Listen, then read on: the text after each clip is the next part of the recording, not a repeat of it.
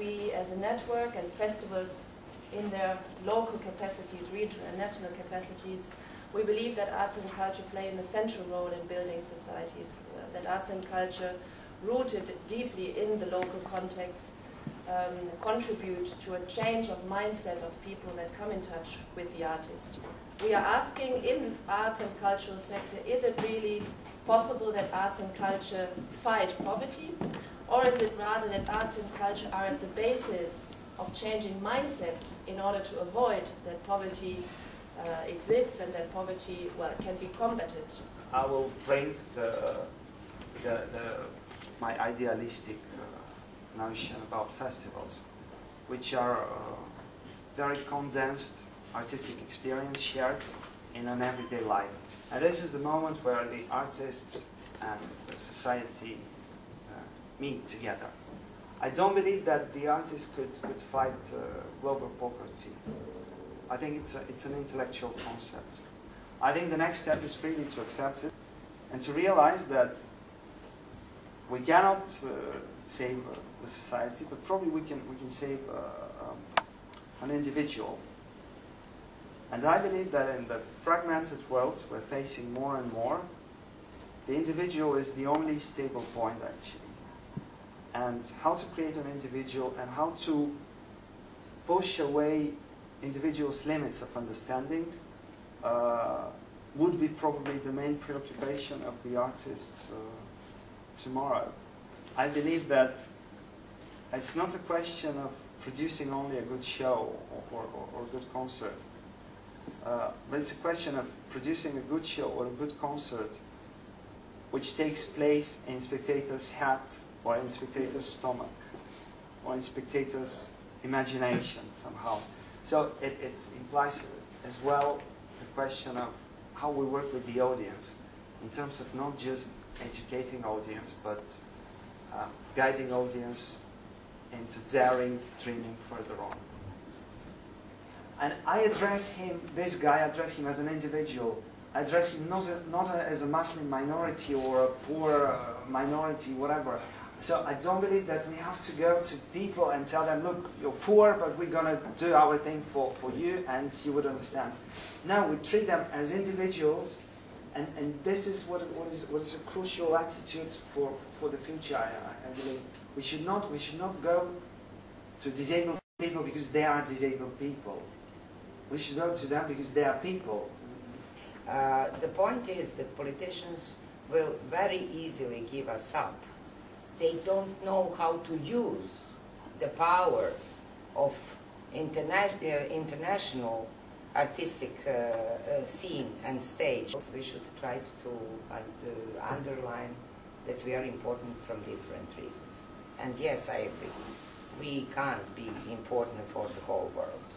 And not the whole world will appreciate what we do and understand what we do, but we can have different groups who find this our work important, and maybe even to some of them what we do will change the course of their lives. We're talking about a fight against poverty and social exclusion.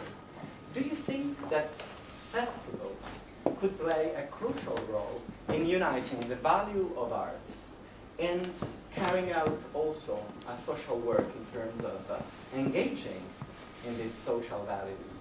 Yeah, well, I don't think it's even a question. I think festivals are simply doing that. Biljana says, well, politicians, if they would get rid of us immediately. Most of them, I would say, most of them, not all of them, but most of them would get rid of festivals immediately because they don't see the immediate value. Because probably culture has been seen, or festivals, and some art festivals in particular, have been considered as elitist. We should make sure that politicians know they need us, not vice versa. I grew up with a motive that if you still have 2 coins, with one you pay for a bread that you still can eat that day, and with one you pay for a bunch of flowers. And as long as we can make politicians enthusiasts for that, I don't know what we're busy with. And it's also like we're busy with poverty and exclusion. I think the real poverty is a poverty in thinking that we at the moment everywhere in Europe are promoting. And it's like the richness is that we can fight and debate and we're not agreeing, have all different opinions and all different, that's the richness, I think, of Europe. That we have not one unity of uniformity, that we go into one line and we march in 1-2 rhythms. No, we can march in 68 rhythms, or to speak in musical terms. Which are the doors that you think should be opened? When we speak about the public interest, we have to ask ourselves the question, how do we then show our social relevance? Politicians are very eager actually in giving targets and giving indicators and giving a kind of measurement to festivals, and to ask festivals to tick boxes and say, yes, I engage with so and so many poor people, yes, I engage with so and so many disabled people. I think that we need to go back to a direction where not quantitative evaluations and measurements are taken into account when public authorities give funding to festivals. How can we measure the sense or the value of the arts? How can we measure the well-being actually of people? How can we measure that somebody has changed his mind when he saw a piece of Galen somewhere? How can we look into longer-term impacts of festivals? How can we measure, for instance, cognitive changes in people's minds? And more, the research and the academic field is following the practice actually, and more tools are given from the academic side. Researches that relate, for instance, the level of access to culture and the level of participation in cultural life with the level of well-being. If you don't believe in the only thing you are going to sell to those people, because we're a bit afraid. It's like we're going, oh yeah, we're busy with art. I know it doesn't fit in your program, but still, should we maybe try to do something? It's like if we don't believe that it's very important, and that if we don't go with that vision to those people, it's an idealistic vision, but it works for me already 5 years. And they have no time to be busy with art, they have no time to think a long time about it, so you have like 10 minutes to convince them that it's worth investing something. Well, I think it's crucial, really crucial and very important to underline that festivals, nevertheless, should remain public money responsibility. It means that the state should take its responsibility, because in the moment when we give up this, and the politician would say, yeah, go and find money for your piece at McDonald's, then we're completely cooked, and McDonald's will probably give me money, but he would like to have Hamlet dressed as a donut. So, and then we have a problem. This is very important. We should convince politicians that festivals should remain public responsibility. One is to provide this with a certain commentary, or with a certain alternative way where people could ride bicycles, or sort of have an alternative way to attend a concert. There is a space somewhere, and it's a mental space, which we cannot measure, unfortunately. But we have to accept and assume the fact that we cannot measure this.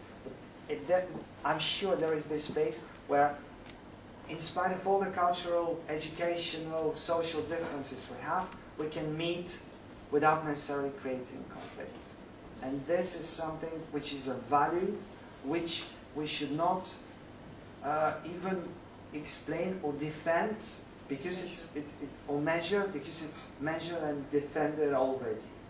And it should be a common agreement between all of us. I think this is very key. I mean, culture is made for overcoming conflicts, not for creating. Exactly. Or create and overcome them. The change of mindset then leads to, as Jelle said, responsibility. I think we need more platforms of individual engagement. And also their festivals are a best practice. Let's use that force and have these link more with these individual levels of responsibility and shape a sense of responsibility. Feel all invited to contribute to this process. Within IFA we take this responsibility, and the modest this contribution might be, I think it's important to take.